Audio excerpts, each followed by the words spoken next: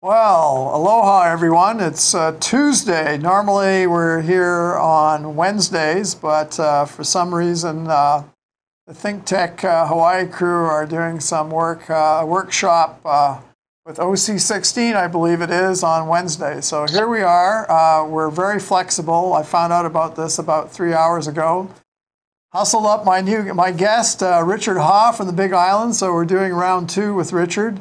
The overall show is Hawaii, the State of Clean Energy, and it's sponsored by the Hawaii Energy Policy Forum, and also some of the funding comes from the Hawaii Natural Energy Institute, where I have my day job. So without more ado or talking, I'm going to introduce Richard Ha, who was on the show a couple of weeks ago now, and we also won the award for, we were the fourth most popular show at that previous week. So yay, and that was all to do with Richard because he had such good content. So round two, Richard, last time we talked about the fact that the shale oil, while it's been good for a while, it looks like it's there's storm clouds on the horizon. That's the best way to put it. So, Richard, the first topic you wanted to talk about and help us out with is some new developments and new information you have on the status of shale oil. So, I'm going to let you start doing some of the talking. Over. Oh, okay. Thanks a lot.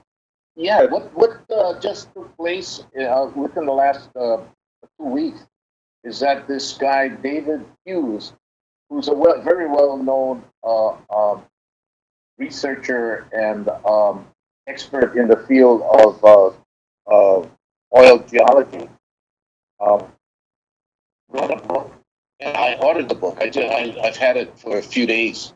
Yeah. And what I was really interested in the book was to see what his conclusion was about, and it was about shale oil. Right. And his conclusion was, 10 years ago when I first noticed that the shale oil was starting to come online pretty strong, and everybody was all excited about the Barnett Shale, and nobody really knew what was going on. But prior to that, we were all afraid that if we didn't have anything coming online, we were in big trouble. That is, the U.S. would be in big trouble because we were then declining. But then the shale oil started, and the first one was the Barnett Shale, and everybody got excited about it. And what we found out back then was that out of the 4,000 wells they analyzed, the average well gave off 90% of what it was going to give off in 4 to 5 years.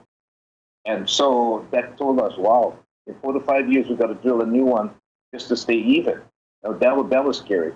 But nevertheless, that was in 2009. Then it started to increase in production. And then just recently, we're supposed to be the biggest oil producer in the world. But with this new book, what was really important to notice was that Barnett Shale I talked about just now. Yeah. Back 10 years ago was real popular. Right. Well, it's in permanent decline now.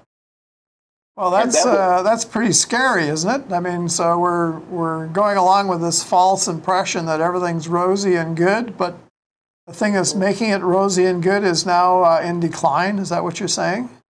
Yeah, absolutely. So we knew it then, but then when we mentioned it to people, it was hard for people to understand because there was so much oil, there was not a worry. But now we see that what we thought then is actually coming true. And so this book analyzes 10 of the shale plays that represents 90-something% of all the shale oil in the United States. And out of that, only 4 plays have significant amount, maybe 50% of the total production. And the biggest one is called the Permian. And the Permian, what is scary about the Permian is that the CEO of Schlumberger, in his earnings report, said that 50% of the wells drilled in the Permian is now child wells. Child wells mean that they've drilled all those sweet spots, and now they're going in between those wells. Right. And with current, new technology, they manage to keep the amount of production the same. But the difference is, instead of 4 to 5 years, what they succeeded in doing was getting more volume out, which means the thing is going to last a shorter period of time, like 2 to 3 years. Right. So now what do we do? Because what we do know, and with Nate Hagen's, world oil supply is tied to GDP, and it makes sense because oil does work, yeah, and work is GDP. Right. So we're coming to the point where oil supply is going to drop off. I'd say 3-4 years, maybe even sooner. Okay. When it starts dropping off, GDP will start sliding too. Right. In other words, yeah. So here we are in Hawaii, in the middle of the Pacific, where everything is brought in. We're at the tail end of the supply chain. Right. So what do we do? Well, that's the question I was going to ask you. What's the impact on Hawaii? Is it going to be like it was was it 10 years ago when price of oil went up so high? What was it, $140 a barrel, and our energy costs skyrocketed, and it was really bad news for like at least a couple of years, 2 or 3 years before the oil started to go back down. So yeah. So we're going to see another cycle like that. So I guess the question is, or the challenge is instead of just sitting back being complacent, we need to use this time that we have, this gift of time, to be proactive and try to get ahead of this curve and be ready for it with our own indigenous supplies of energy, and not fool around and wait and delay and all the other things that happen, so that we're not moving forward. So you want to comment? Do you want to comment on that? Yeah, and there's another reason why, a practical reason why we should move forward quicker than slower. Okay. Because right now the oil supply is still up there. Right. So the price is still relatively stable. Correct. Now, when we go down the opposite side of the oil supply curve, the price is going to go up. Right. So if we wait too long, the infrastructure will cost more. True. So it's better for us to move now and get it done faster rather than slower, just for that practical purpose. So how do we do that, Richard? I mean, in your opinion, what does it take? I mean, it obviously takes political will, but how can we get that imparted to people? Because, people only make moves. I mean, I read a book on it a long time ago. They only make a movement when they're suffering some kind of pain. If I'm not suffering pain, well, why bother? But as soon as I start suffering pain, then I want to, address my pain and do something about it. And right now, I think the problem is nobody feels threatened. There's no pain. I can go to the gas station. I'm paying like $4 a gallon or whatever it is, and that's not quite enough. That's not at the pain threshold. I mean, it hurts a little bit, but it's not at the pain level. So how do we do that? How do we build a sense of urgency into our public here, the general public, to get going on this stuff? Yeah, and what we should be doing is sharing the information in Nate Hagen's Reality 101 energy course, because he covers it really well, and we really need to be sharing this with the younger folks, because it's their life that's being affected. So tell us about Nate and what his program is. So for the people who aren't, I mean, most people don't know what you're talking about. So here's a great plug for you to make a pitch on what Nate's doing. Yeah, well, Nate Hagens used to be he used to work on Wall Street. Okay. And he was an investment banker. Mm-hmm. And then, and he only had multi-million-dollar clients. Right. And what he did notice was that the folks that was his clients were motivated pretty much by just making more and more and more money. And then as he observed and what was going on, he felt like, gee, something's wrong with this picture. Because they didn't seem to be any happier making more money than the average person on the street. So he quit his job. Okay. Then he started to he quit his job and he became the director of the Oil Drum, this blog. It's a blog called the Oil Drum. Yeah, it was back then. You know, that was 10 years, even more ago, that people were having this discussion because we were noticing the oil supply declining before shale oil. Right. So he quit, and then he spent all his time analyzing and trying to figure out what the picture was. Mm-hmm. And what is interesting about his approach is that it's a broad approach. It's not in silos. He's not an oil engineer. He covers a lot of ground. Like he would know the reason why humans are motivated to do what they do. So he's produced a series of videos. I've seen them, and they're really geared to the general public. They're non-scientific. They've got enough technology in them to make the point.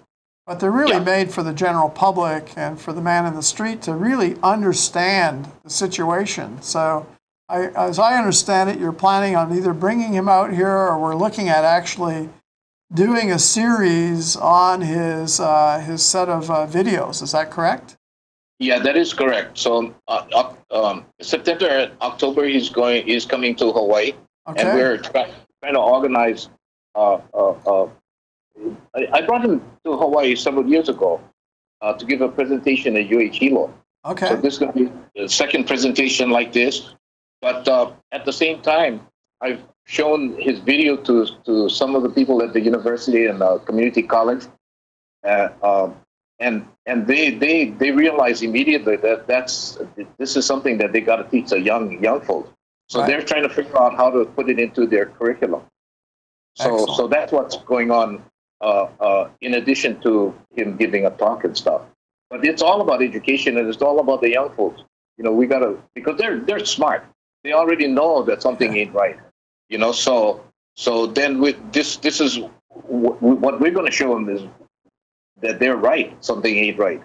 So, and give them an idea of what's taking place. We're not in a position to tell them what exactly to do, but what we can do is tell them what their environment will look like as they're growing up and as time goes by, and what to consider and so that they can make the decision. We need to empower them that way. So how do we reach the whole audience of everybody on Hawaii? Do you have any ideas on how we do that? I mean, you can have a little, like presentations, but usually the crowds are small. How do you get to the whole population of Hawaii? Do you have any thoughts on that? I mean, ThinkTech Hawaii, is one avenue we can try to reach out, but we need to expand our listening audience. So how do you think we do that? Do we go and talk to the Board of Education or the legislature and say, hey, how about make it a policy that the DOE has got to mandate this kind of courses in our schools? I do think that's what we need to do. We need to educate all, and the question only is how young should we expose them to this idea of what's going on. Well, you said it. These kids are smart. I mean, if you challenge them, I mean, these little kids, like 4 or 5-year-olds, they know how to work computers and do all this kind of stuff. They read and write and all this kind of things. I would think, we could gear it for different grade levels and start them out really young. I mean, I was over at the Marine Corps Base Elementary School and gave a presentation on hydrogen to these kids, and I was like blown away by how informed these kids were, and the questions they asked were like really, really mature. And they've been thinking about this stuff. I mean, frankly, to use these, I was blown away by how informed these kids. And kudos to their teachers, too, because the teachers were promoting that. And they, in fact, invited us to come over there and give the presentation in the first place. So, I mean, some teachers, local teachers, took the initiative, showed great initiative. But we need to get this out to all the schools. Absolutely. Private schools, the public schools, all the schools, because that's where you can capture the kids. And they're there. They have to be there. And these courses and these videos were really entertaining. So it's not like, oh, my God, I'm going to fall asleep or this is really boring. So, so anyway. We're gonna stop and have a break right now. So we'll be back in about 1 minute, and we're gonna continue this conversation, Richard. So you can start thinking about the answer of how do we get the word out and keep it out there and make sure people have really got it. You know. Right.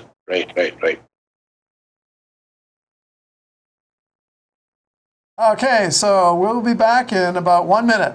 So stand by. Aloha, I'm Stan Osterman, a host here on ThinkTech Hawaii, a digital media company serving the people of Hawaii. We provide a video platform for citizen journalists to raise public awareness here on the island.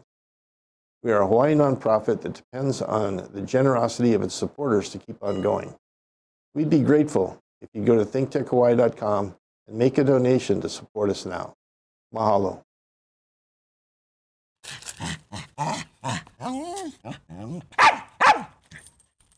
Aloha, I'm Gwen Harris, the host here at ThinkTech Hawaii, a digital media company serving the people of Hawaii. We provide a video platform for citizen journalists to raise public awareness in Hawaii. We are a Hawaii nonprofit that depends on the generosity of the supporters to keep on going. We'd be grateful if you'd go to thinktechhawaii.com and make a donation to support us now. Thanks so much.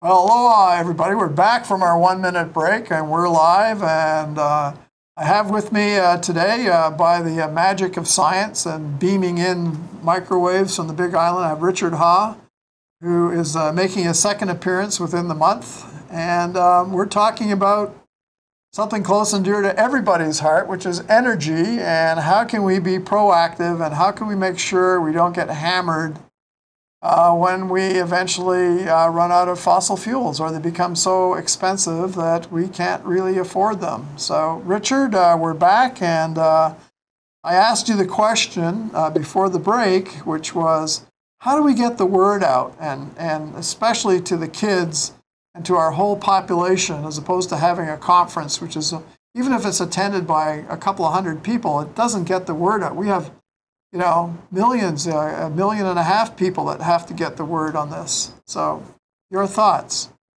Well, I think what I need to do, or we need to do, is talk to Mrs. Ige, the governor's wife, and show her the videos. Oh, okay. And then she could give us advice on what she thinks, first of all, and I'm sure she's going to agree with everybody else. And then she can make suggestions as to how we should do this, because she's an educator. Okay.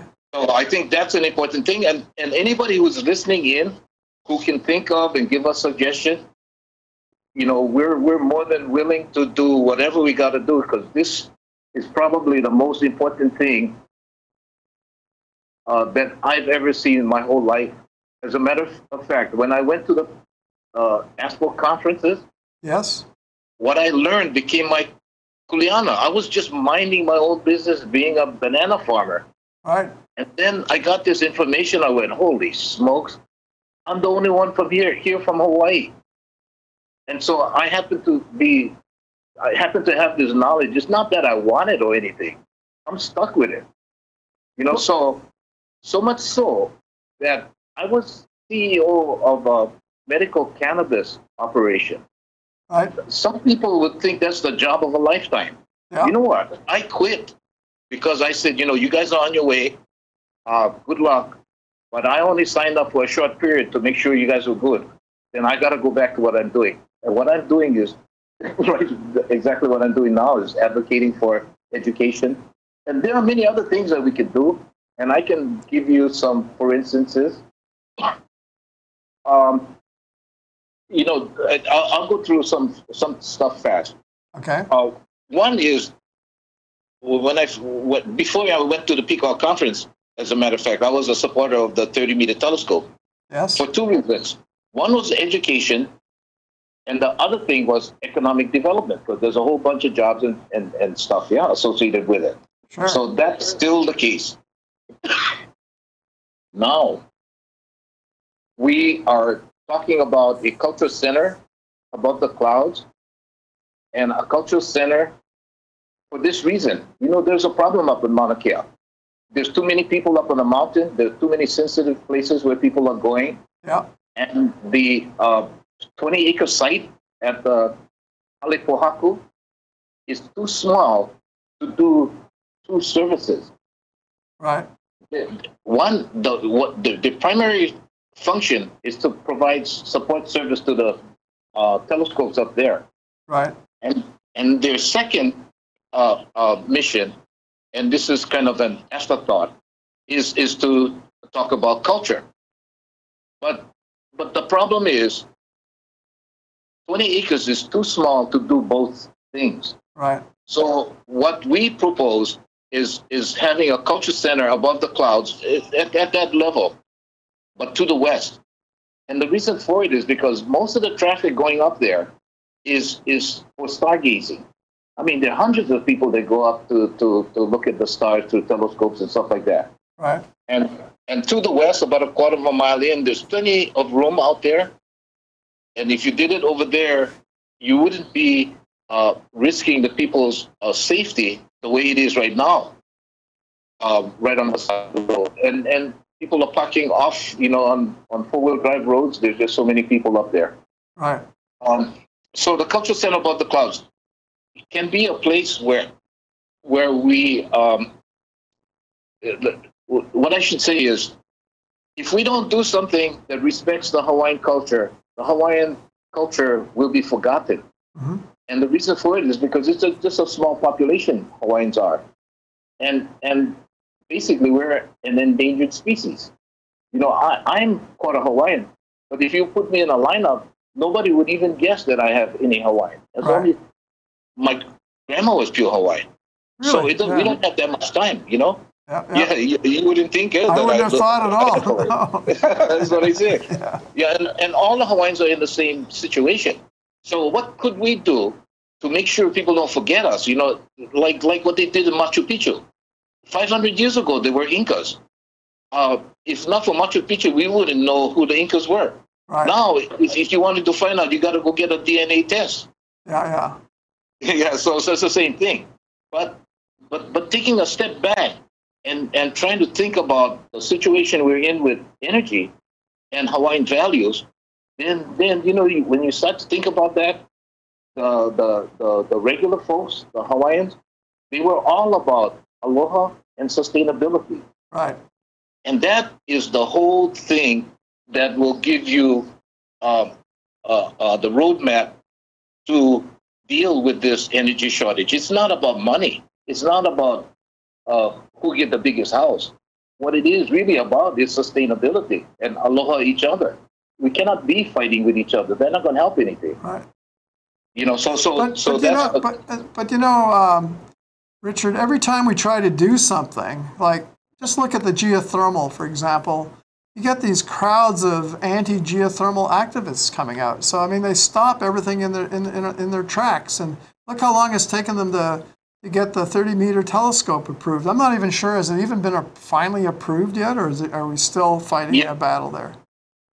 No, they went through the process. They went through the Supreme Court, so they're just going through the things they need to do to go to work. Yeah. But so why do we have to go through all these fights? Why, you know, it seems like we're always fighting amongst each other. There's the people that want to do the cans, and then there's the no cans. Yeah, and I think it has a lot to do with the native culture. Yeah. Before Captain Cook came here, we had a gift economy. A gift economy is the more you give, the more you receive. You never expected exact change, you know.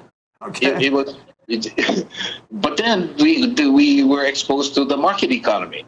The market economy, you got to get exact change, and then the more you get, the more you receive. It's kind of a conflict between the gift economy and the market economy, and that still has repercussions. Right. But what I think we can do is to to use Mauna Kea not to make sure, and the culture center is why would we want to have a culture center up there, so that we can say that the moral authority of what takes place on Mauna Kea is aloha and sustainability. That's Hawaiian values. Right. The reason for being up on Mauna Kea is not astronomy. Astronomy is secondary. Mm-hmm. Primary is Hawaiian values. Yeah, and then Hawaiian values just happen to be a way you can market Hawaii so that you can get more jobs, because this oil thing is all about jobs, raising your family and stuff like that. Sure. So now what we can do is market around Hawaiian values and of aloha and sustainability, and kind of move off of sun and surf, because you can do sun and surf all over the world. Yeah, and true. way cheaper, right? So we're coming up to 1 minute to go, so we're going to have to start winding up. So if you can continue on with the thought, but understand that we have a limited amount of time left. Okay. Yeah, so let me mention that we just formed a Native Hawaiian Chamber, and the reason for it is we would like to have what would make this Hawaiian Chamber different than all the other chambers? Right. Well, what we would like to do is to have perpetuate Hawaiian values, and a place to have a discussion where everybody in the community can come and give the input, and then we can start to figure out how we all move forward together. Is it restricted to Native Hawaiians only, or can people like myself attend? No. Anybody can join. I would say the requirement is that you have the Hawaiian values at heart. Yeah, right. So it's not assigned to any particular race. Yeah, okay. But the values. Yeah. Yeah, values are really important. And on that note, Richard, we've got to sign off pretty soon. I got like 9 seconds to go. So I really want to thank you for being on the show again. And we're going to do this again, because this is really good information that you're passing on to all of us, and it needs to get out, and you need to have a place where you can, project out to everybody. So thank you very much for being on the show. And to all our audience out there, thank you very much for listening in. And this is Hawaii, the state of clean energy. I'm your host, Mitch Ewan, and we will see you next week. So aloha.